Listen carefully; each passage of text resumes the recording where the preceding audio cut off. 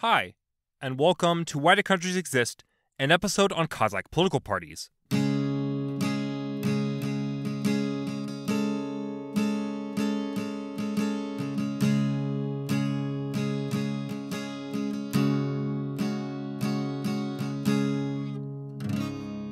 today's episode was requested by Test and Rich Ferrari on YouTube. If you want me to do another country's political parties, please either comment it down below, send me an email, send me a message on Patreon for my patrons, thanks to them by the way, or put a request in the feedback and request form in the description. I currently have requests to do Indonesian parties, Argentine parties, Iranian parties, Mexican parties, Armenian parties, Iraqi parties, Singaporean parties, Swedish parties, Finnish parties, Norwegian parties, and many more. Since Kazakhstan gained independence with the fall of the Soviet Union, Kazakhstan has been ruled by Nursultan Nazarbayev or his allies. Nazarbayev was president from 1991 to 2019, dominating the country, naming the largest political party partly after himself, and crushing any who opposes rule. In 2019, he stepped down, making the way for Kassym-Jomart Tokayev to take power. Tokayev is seen as somewhat of a reformer, with him pre-2022 introducing elections for rural mayors and allowing more protests to take place.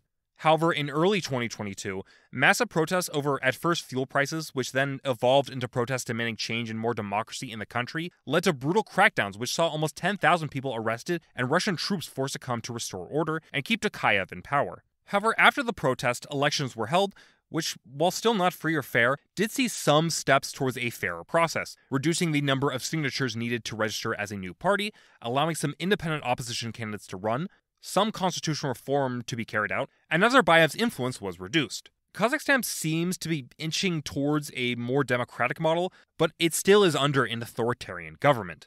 Kazakhstan's party system is similar to Russia's party system. There is a dominant party that controls the vast majority of political power in the country, and then there's a couple other allowed semi-opposition parties that are allowed to exist. The dominant party and the semi-opposition parties do have a genuine support base, and the semi-opposition parties do sometimes critique the system, but are also propped up to a certain extent by the state. The semi-opposition won't touch certain subjects, and several even endorsed Tokayev for president in the latest election. The parties we will spend most of the episode are located in the Kazakh parliament and its lower house, the Mejlis. The Mejlis is made up of 98 MPs who are elected from two different ways. 69 are elected via proportional representation, with a party needing to get at least 5% of the vote in order to pass the electoral threshold. Also on the party list, at least 30% of the candidates have to be either a woman, have a disability, or be a member of the youth. The remaining 29 seats are elected via first past the post from 29 constituencies throughout the country. The Mejlis will vote on rules and regulations and approve the president's selection for prime minister,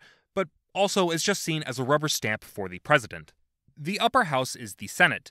The Senate is made up of 50 senators who are elected from two different ways. 40 are elected from the 20 regional parliaments, with each region or significant city sending 2 senators. The remaining 10 are appointed by the president. The Senate is officially nonpartisan, so it's not going to be as focused on as the Mejlis for this episode. So the first party, and the party that really dominates the country, is Amanat, or Commitment.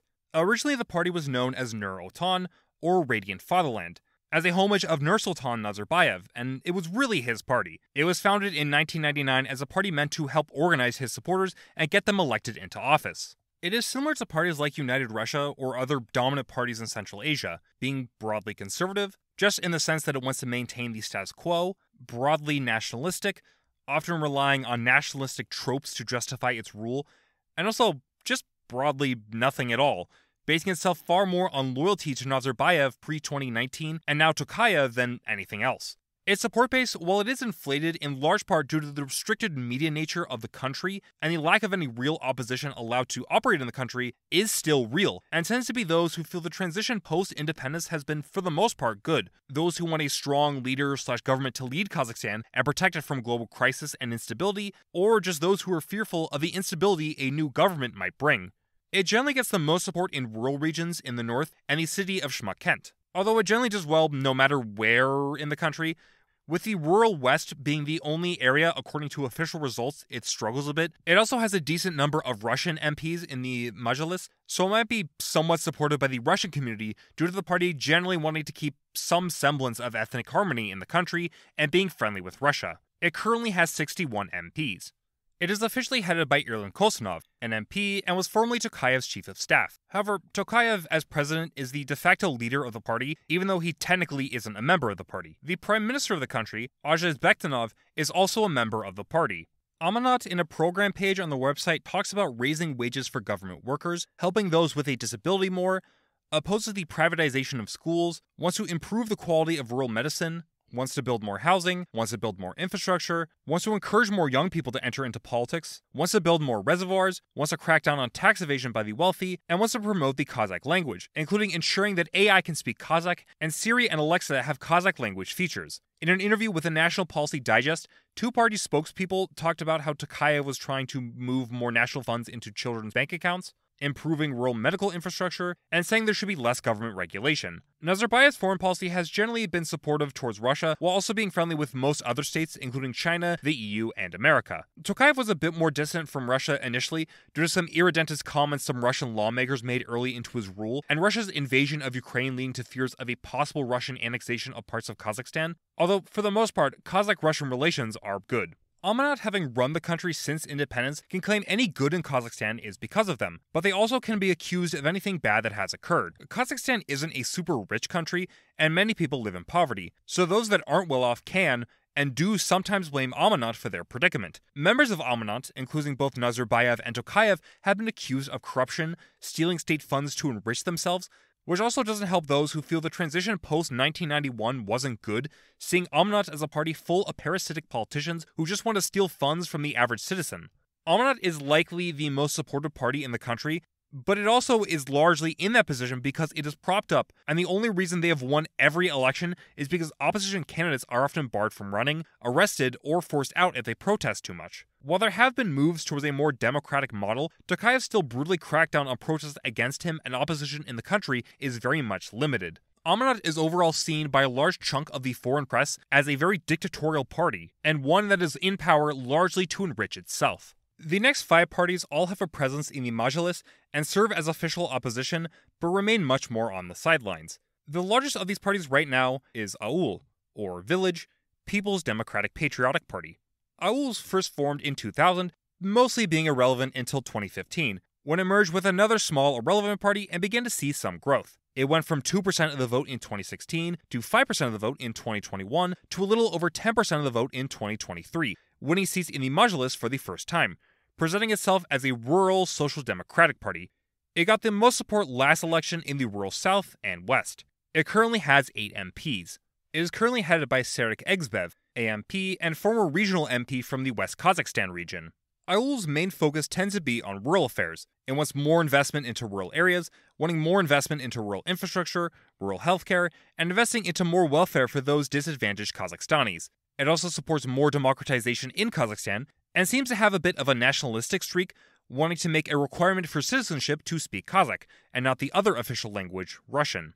However, despite endorsing a more democratic Kazakhstan, it is still seen as an ally to Amanat and the status quo. It in 2015 endorsed Nazarbayev for president, ran in 2013 against Tokayev, but didn't actually challenge him. Auyl also seems to be connected to large agro-business companies and oligarchs. Auyl is like the other parties we will soon talk about, opposition to Amanat, but not really opposition. None of these parties seem to really challenge the power of Amanat and pull their punches when advocating for policy or campaigning in an election. Admittedly, they are constrained by their lack of funding and lack of big personalities, but that is also because they don't actually penetrate deep into Kazakh society. They, like Amanat, do have genuine supporters and do represent something in Kazakh society and politics, but they are largely propped up by the ruling class to point at and say, look, we have some democracy. After Auyl, we have Respublica. Respublica is a fairly young party that appeals to the youth in Kazakhstan. It was founded in early 2023, shortly before Kazakh elections, by Aiderbek Konezherov, a businessman. Konezherov tried to present his party as a new hip movement for young, business, and internet-savvy Kazakhstanis. It seems to, at least based on pictures from their website, to be a largely male-dominated party, and most of the party's leaders seem to be heads of companies in the country, so I'd imagine it could have the image of a pro-business party as well. It got the most support last election somewhat in the center of the country and in the west. It currently has 6 MPs. Konezherov is currently an MP. The party seems to be a somewhat center-right party. It seems to support more digitization, increased transparency, and talks about revising the tax code to make innovation and business more profitable. On its website, it talks about how its leaders have, quote, a path to individual success, unquote, which might point to a more individualistic view of society, the economy, and welfare, but information seems to be somewhat sparse on the party, so I'm not going to speculate too much. A pro-business party with more to talk about is Ak Jol, or Bright Path, Democratic Party of Kazakhstan. Ak Jol was formed as a breakoff of the Democratic Choice of Kazakhstan Party, a strongly anti-government liberal party. Ak Jol represented those liberals who wanted a more reformist movement that worked inside the system.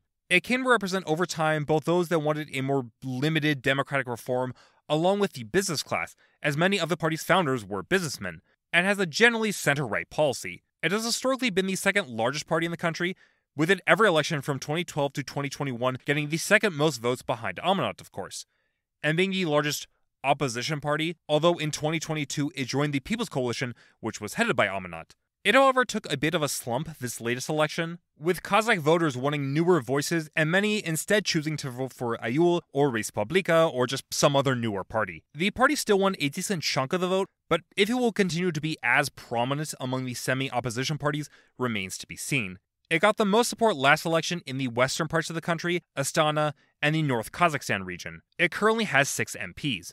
It is headed by Azat Purusev, AMP, and former chairman of the National Economic Chamber of Kazakhstan. Ak Jol is a center-right liberal party, so it supports free market economics and limited reform. It wants a more transparent state budget and supports privatizing state businesses. It supports a stronger parliament, advocating for the eventual transition to a parliamentary republic, wants a system of checks and balances, supports term limits, and wants Kazakhstan to eventually join the EU. It also describes itself as the spiritual successor of the Aslan movement that was active in the late 19th century to the Russian Civil War, so wants to promote the Kazakh language and opposes religious extremism. The other traditional, semi-opposition party besides Ak Jol is the People's Party of Kazakhstan, or QHP. QHP, like Ak Jol, was formed from a moderate breakoff of a more radical opposition party. In 2004, the QHP broke off from the Communist Party of Kazakhstan and began contesting elections, presenting itself as a communist party similar in vein to the Communist Party of the Russian Federation or the Communist Party of the Republic of Moldova, a force that opposed privatization and sought to represent those who felt the fall of the USSR was mostly negative. It, in 2012, managed to get a presence in the Majlis, and like Ak Jol, joined the People's Coalition in 2020, and then saw a decline in support in the 2023 election. In 2020, it also dropped its communist ideology and is now a socialist/social democratic-ish group. It got the most support last election in urban areas or areas with a large population and among older voters. It currently has 5 MPs. It is headed by Erkhamet Erstebev, a former ambassador to Belarus and Georgia. The QHP is generally opposed to further free market reforms and supports more liberal political reforms. It supports progressive taxes while abolishing the value-added tax, wants to reconsidering the results of illegal privatization, and backs further nationalization, supports union rights, wants the state to provide higher salaries to those working in dangerous industries like mining, wants to give more financial support to mothers, and wants more investment into infrastructure. It supports more power to be given to the Majlis, wants directly elected mayors, wants more women to enter into office, and wants to fight corruption. It also supports closer relations with Russia and China, and wants more investment into the army. Finally, the last party in the Majlis is the Nationwide Social Democratic Party, or JSDP. The JSDP was formed in 2006 from the supporters of Zhirmakhan Tuyakbayev, the main opposition candidate in the 2005 presidential election, who was supported by the Communist Party of Kazakhstan and the Democratic Choice of Kazakhstan. It was, unlike the other parties we have talked about, appeared to be a more genuine opposition party, arguing for center-left and democratic reforms in the country. In 2019, Tuyakbayev stepped down as leader of the party, and the party appeared to become not as anti-establishment. It was able to pass the electoral threshold in 2023 for the first time, getting the most support broadly in the south and west. It currently has 4 MPs. It is headed by Ashat Rakhmenajov, a political scientist. The JSDP is similar to Auyl and the Respublica, somewhat vague on their website, so it's kind of hard to make sense of what they stand for. It generally seems to support a stronger Majlis, an independent media ecosystem, and social democratic/center-left economic and social reforms.